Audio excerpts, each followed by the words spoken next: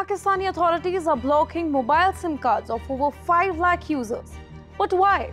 What do you think the reason can be? Terror threat? Technical glitch? No. Well, these 5 lakh users are tax defaulters.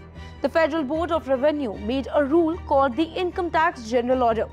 They said that the mobile phone SIM cards of 5 lakh people who didn't fill out their tax forms for 2023 will stay blocked. Only the FBR or the Commissioner Inland Revenue, who is responsible for the person, can unblock them.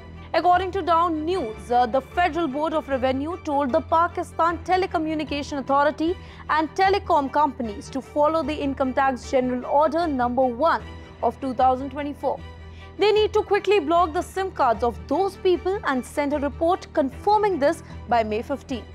An official source mentioned that the Federal Board of Revenue found 2.4 million people who should pay taxes but weren't listed in the tax records.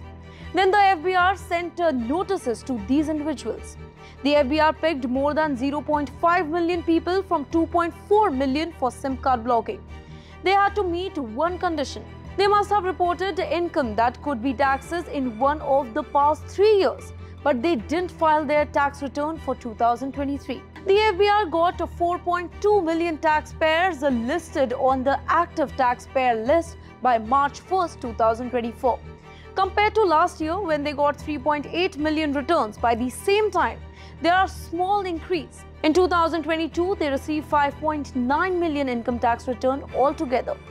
Well, seems like the FBR is working hard to get more people to pay taxes, especially those who weren't on the tax list before. They are trying that if somebody filed their taxes once, they won't have to pay high withholding tax rates in the following year. But according to FBR sources, people who only file their tax once are still considered non-filers. For more such information, do follow India.com's international affairs.